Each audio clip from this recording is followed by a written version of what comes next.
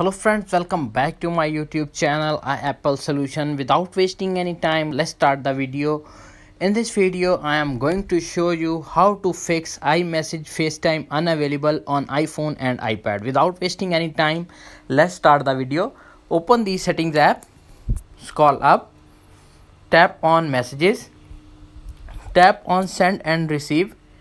You can see appears on screen iMessage unavailable. Turn on mobile data or use Wi-Fi or settings. You can see appears on screen Wi-Fi and mobile data is turned on.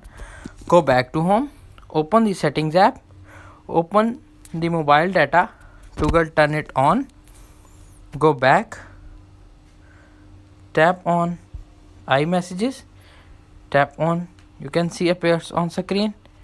Fix this issue. If solution number 1 is not working, now applying solution number 2. Solution number 2 is reset network settings.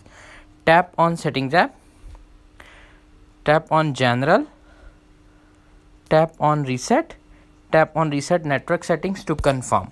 If solution number 2 is not working, now applying solution number 3.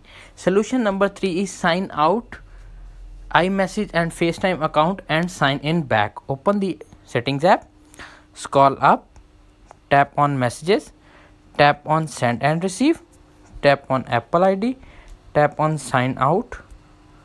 It will take some seconds to wait. You can see sign out iMessage and sign in back. That's it. After watching this video, I hope you will all know how to fix iMessage and FaceTime is unavailable for activation. If video is helpful for you, please don't forget to share and subscribe my YouTube channel. Thanks for watching.